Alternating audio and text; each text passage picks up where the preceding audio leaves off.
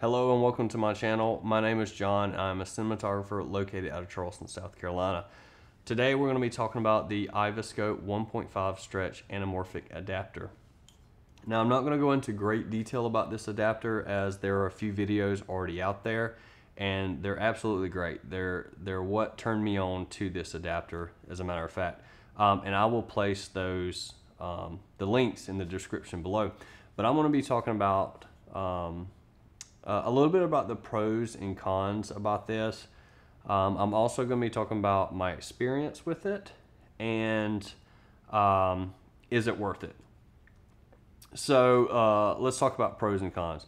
The pros, I'll just go ahead and get that out of the way, is that it is, for this adapter, it is pretty tack sharp.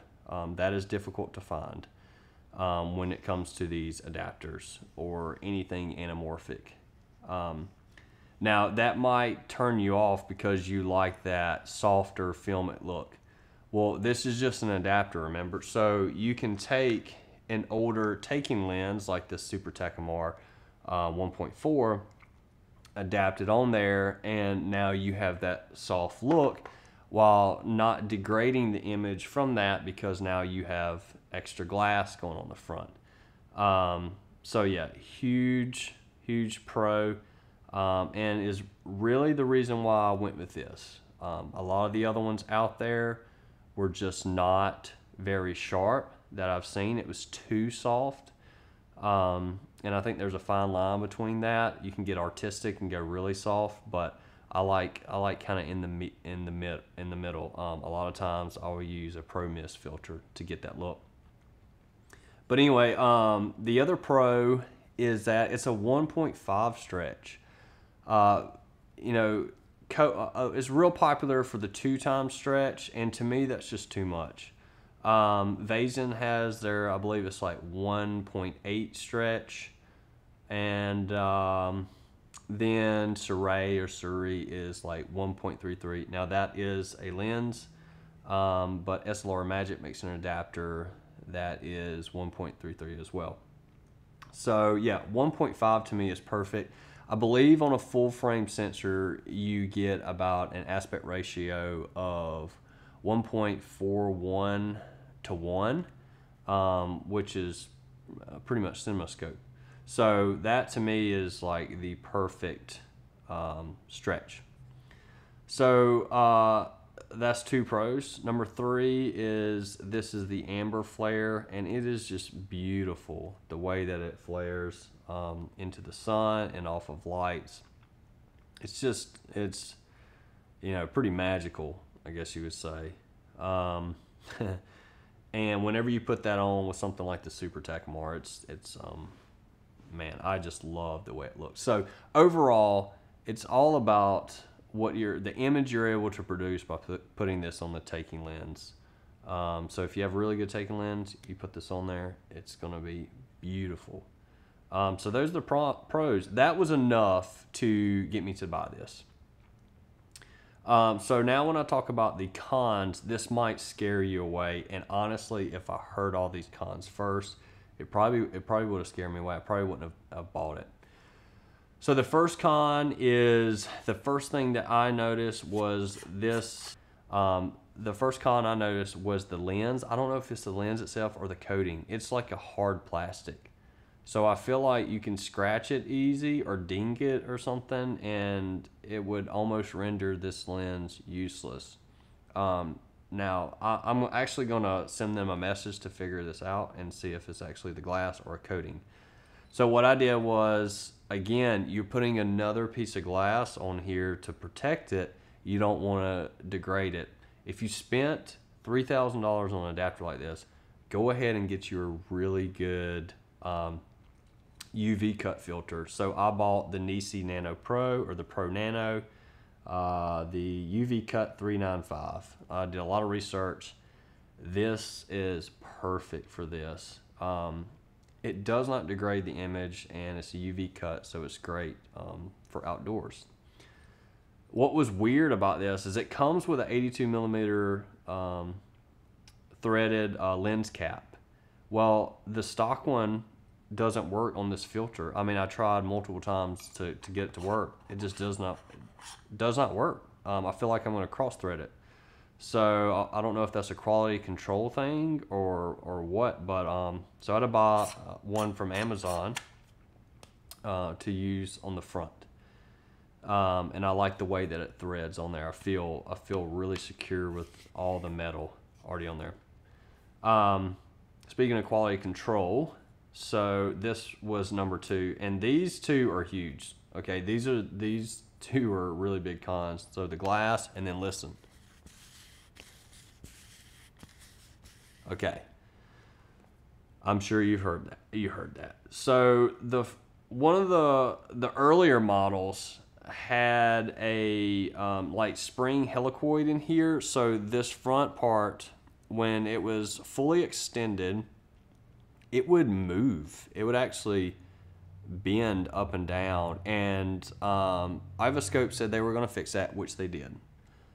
But with that, I don't know if the ones before made this sound, but I started doing some investigation by just looking in here, and it looks like however they cut this or milled it, it was done very poorly. I can see, I've worked most of it out, but I can see like pieces of metal shaving in there, and it looks super jagged. It looks like someone took a file and just filed in different directions on this thing. I'm not joking. I'll try to get a little shot in there and see if I can get that. Okay. Those are two pretty good cons. So with that, I don't think this is worth $3,000. You know, bravo to them to getting people like me to buy it at that price. But yeah, I don't think it's worth that, especially when you have other adapters that are much cheaper. It is a middle point though between an adapter and I think it's like ISCO or something like that, which is real popular building out those anamorphic lens. But that can get up to like $5,000. So I think this is a good in the middle. And the third con is the lens support that they send you is kind of a joke. I don't even think I got screws to go in to connect these together. But anyway, it's non-adjustable unless your whole rail system adjusts up and down. And then the filter that goes in the back that connects to your taking lens, you have to take that off, and then you've got to thread it on here and then lock it down on here. And what's odd is they give you metal screws for this, and for the taking adapter, they give you nylon screws, which I think is great. They feel pretty robust. You don't have to lock it down too hard, and you can basically lock it down and then back it up like maybe like, I don't know, like a quarter of a turn, and you'll be able to adjust it to get your horizon right. Okay, so that's the pros and cons. Now I'm going to show you like how I adapt it, which I personally think this is the best way. So you're going to take this back cap off. I use on every single one of my lenses, I have SynMod Cine rings. Okay, these are the 80 millimeter diameters, which have 77 millimeter threads on the inside. This one has a 1.5 inch extender, which I love on this lens because it's so small. So what I highly suggest is put those rings on all of your lenses that you're going to use it on, and then buy one step down ring. So the real filter of this is a 52. So this is a step down from a 77 to a 52. And then you can screw it on like that. undo your screws, line up everything. I just use my cell phone and get the anamorphic flare completely horizontal with my grid on my monitor, and then I know that I'm even. Corner to corner sharpness is great, as long as you have a taking lens that has good corner to corner sharpness. So yeah, you know, this looks kind of like the Sigma 18-35 right here. It's about the same.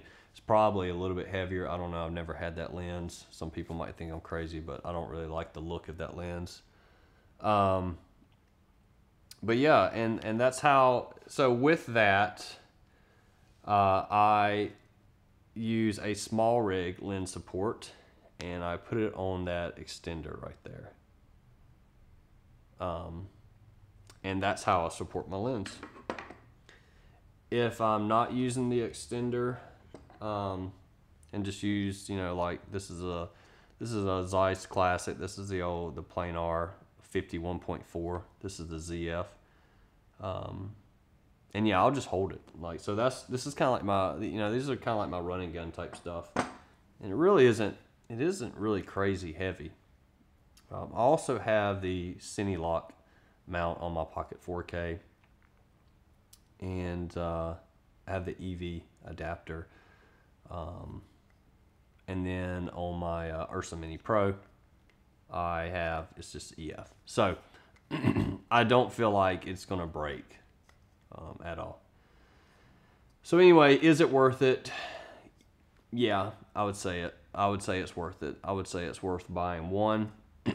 Make sure if you want blue flares, to get the blue flares, amber flares. Just make sure the one that you want is the one that you want. Because unless you have the money to buy a couple of them, go for it. Buy as many as you want. But I'm glad I went with the amber one. I'm extremely happy, and yeah, I would highly recommend it. So I'm going to show you a couple things that I shot with it, and yeah, I hope you guys enjoyed this, and hopefully you will go out and grab you one of these. Thank you.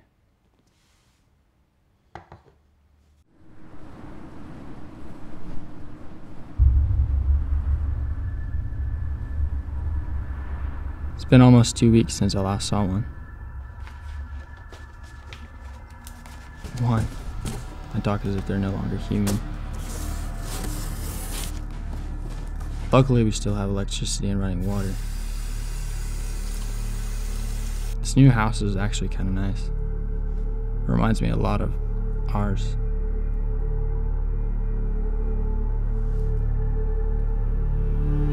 Crazy thing is that it looks untouched, like the family actually left without force. I know I can't get too attached to it though. They'll be here soon.